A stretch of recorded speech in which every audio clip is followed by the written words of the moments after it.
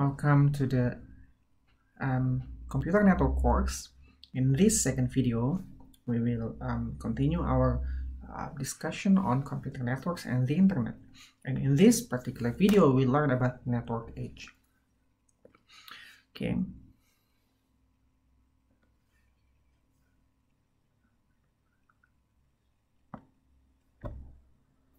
So this is the whole roadmap of the video, where we learn about host, access network, and the physical media. So if we take a closer look at the internet structure, we understand that internet consists of a network of networks. So what are we gonna discuss in today's video? So we will learn about the circle there. Those components of the internet are called network edges because they are located in the edges of the network, obviously. So they consist of hosts, which clients, computer, laptops, cars, and also the servers. You can see the stack of computer part on my right hand side. And servers are often located in the data center, different with the computer, laptops, or another devices that located within our environment, like residential area, offices, or schools. The second part, we will also learn how they communicate each other. So we will need the access network, consists of wired and also wireless communication links, for the host and end system to be able to communicate each other. And also, the central part of the internet, the ISP, or we call also the network core, which consists of interconnected routers and network of networks.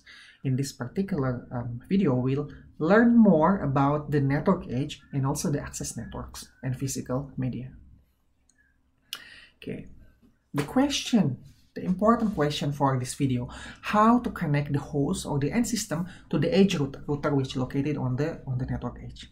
So for the host or for the end system to be connected to the edge router, we will learn some case studies. There are at least 3 examples of how this host or end system being connected to the internet.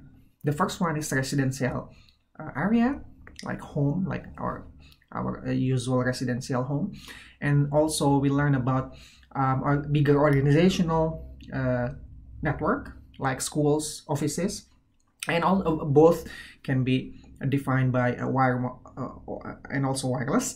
And we will also learn the example of specific wireless mobile access networks, like Wi-Fi and also cellular network like 4G and 5G. Okay, let's take a look at this diagram. This is the first example of cable-based access from our residential area to the internet. We can see that this is our home.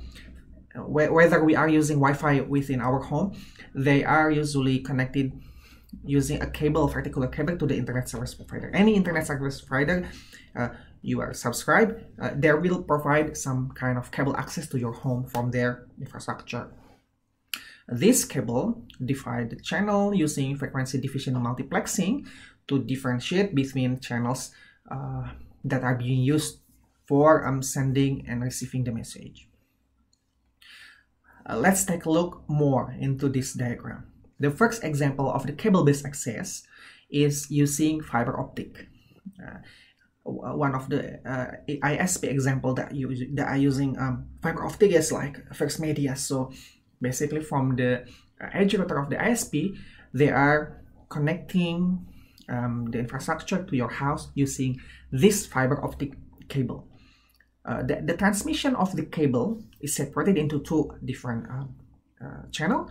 The first one is for upstream, for upload, and the other one for downstream. Usually the downstream cable channel has a bigger transmission rate compared to the upstream access. Well, you have to think why the downstream access usually are commonly services by a bigger transmission rate or bandwidth compared to the upstream. The second one, still using cable-based access for residential area. If the first case using fiber optic, the second one is using digital subscriber line. What's DSL, digital subscriber line? Basically, the DSL utilize the existing telephone cables for transmitting the message for internet. In this example, for example, you can see like IndiHome ISP. If you want to set up the IndiHome services for your home, you will be required to have a telephone cable so they can set up these cables for internet services. Because of using existing telephone, they didn't have to build a different infrastructure. But as far as I know, the transmission rate, the bandwidth for the DSL or for a telephone cable is lower than the fiber optic that we have been discussed in previous slide. Still discussing about home networks. Now we can see the networks that consist of wired and also wireless network. Okay, this is the example of simple residential access network. The first tools, the first equipment that should be there for providing the internet is modem. Modem can be fiber optic based or DSL based. The second one is the router, the X circle one. And there probably devices or a physical desktop that connected using the cable or internet cable, Ethernet cable. And there is an access point for wireless access network. In particular, common devices on your home, Wi-Fi access point, router, and also modem usually located within the same devices, the same equipment. They bundled these three functions into one integrated devices. And from these devices, you can connect using Ethernet cable to your computer, or else you can also connect through the Wi-Fi using your phone or your laptop. Now, the next example is specifically discussing about wireless access network. So how about the wireless access network? So the wireless communication network can be divided into two different parts. The first one is wireless local area networks. Typically, this infrastructure built within a home, a house, or a particular building. So the scope of the access is limited into a particular building.